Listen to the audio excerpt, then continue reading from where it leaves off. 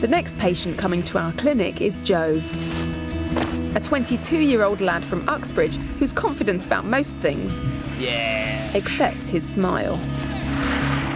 I guess my teeth are the only thing that's kind of holding me back. They're so small and different to everyone else.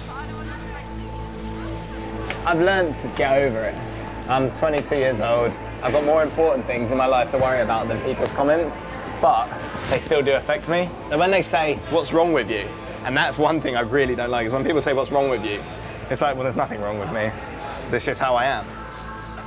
For a long time, his mum didn't realise how much Joe's teeth were affecting his life. It was actually more to do with eating. Joe had a very peculiar diet. He ate very bland food, didn't like meat, and it was ages before we realised that it was because of his teeth. We could bite things off, but couldn't then chew it properly. Because it doesn't dig in very far anymore, because my teeth are so small. But yeah. And because they're so small, I end up having, like, pushing my nose back and stuff. Yeah, that's right. Breaking the skin and stuff is difficult. When I used to eat apples, I'd sort of throw my head. Do you remember? I don't know if you ever saw it, sort of like that, just to get in further. Oh yeah, here, look. Oh no. Joe's baby teeth.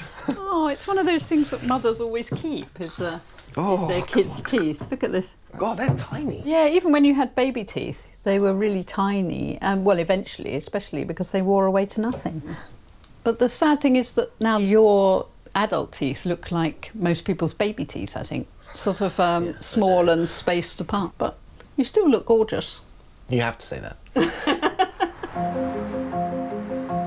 Joe's desperate to fix his teeth, so he's coming to our clinic to see if Serpil can help. For this to be sorted would be a lot of relief for me. I even try and practice smiling in the mirror just so I know that I'm not looking stupid. How long have you been aware of the shrinking of your teeth? I've noticed for a couple of years, but I've never really thought of getting anything done about it.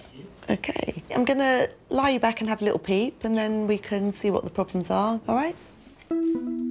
Let's just have a little peep inside. Left and right cheek biting. The volume loss of tooth tissue is about 40 to 50%. Well, that's a colossal amount of tooth surface loss and tooth wear for somebody of his age. We've seen cases like that where nothing has been done, and as the patient gets older, the wear continues, and they end up with just having roots in their jawbone, just at the level of the gum, and they've just got a gummy smile and no teeth. And we've seen that happen. Serpil's quick to diagnose Joe's problems. Try and get onto these front teeth for me. He's grinding his teeth away. And side to side. All the way over that way. OK, brilliant. Over this way, all the way, and get the teeth to meet. So you're getting your mouth into all these positions when you're sleeping. Because when you bite together, they don't meet at the front. Joe's situation is close to my heart because I clench and grind my teeth at night as well, and I've caused a fair amount of damage to my own teeth as a result of that. Tooth grinding affects about 10% of the population. It's a stress relief mechanism, and some people know that they grind their teeth at night and other people don't know that they grind their teeth. You're grinding your teeth such that you've got the teeth of I would say maybe a 65, 70-year-old. Great. Yeah? That's not good news, because I say to everyone, because I grind, once a grinder, always a grinder. Yeah. And so it's going to be a combination of putting back what's been lost, but also putting into place prevention, and that is in the way of a mouth guard. Okay. And I think that you're almost going to be committed to wearing a mouth guard for the rest of your life. Okay. All right? A mouth guard will help, but Serpil suspects that other factors may explain how Joe's teeth have become so damaged. What about fizzy drinks, that sort of thing? Yeah, What's your intake? So I would normally drink a fizzy drink once a day, one of the small bottles of Coke. Maybe once or twice a week I'll drink beer or vodka. What do you have with your vodka? With the fizzy drink, actually, yeah. All these fizzy drinks may be exacerbating the effect of the nighttime tooth grinding. You can see like this, yeah? But it's not all bad news. What can be done is to actually put back what's been lost. And the way we do that is by literally building up the teeth, using tooth colour filling material to bond it back on the teeth.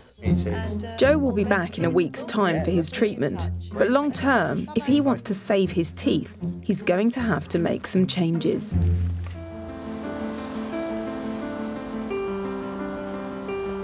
Today's a big day for Joe. He's come back to our clinic at King's College Hospital in London to have his worn-down teeth rebuilt. I'm going to be walking a bit taller, I think, when I come out. So. A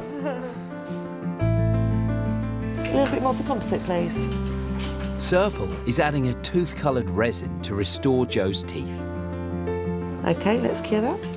Blue light hardens it and sets it in place. Oh, wow. Can you see? That's how much you've ground away That's of your amazing. teeth. So what do you think about the length? Yeah, it's a much better length than they are now. And what about the colour match? Yeah, you can't even see where the joint is, so I don't think people notice that it's been adapted like this. A little bit on this one first. Nothing in life is permanent, but these have been shown to last up to about 6 years, and yours will chip more than somebody who doesn't grind their teeth. But if we make you a mouth guard, that's almost like an insurance policy to help reduce the risk of that happening. Building up the teeth isn't as easy as it looks. I mean, it does take, you know, lots of practice to actually get to that level. It is an artistic skill that most dentists have. OK, lovely. True. And after less than 2 hours in the chair... Are you ready to have a look? I think so. Yeah? I'm ready. OK. Oh, I don't want to... OK. Oh, my God. That's amazing.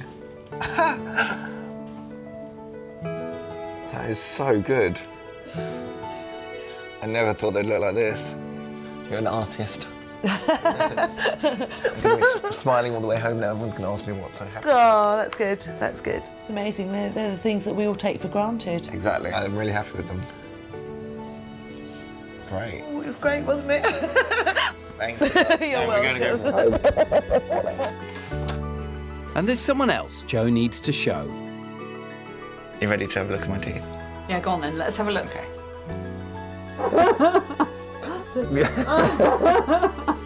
Show me.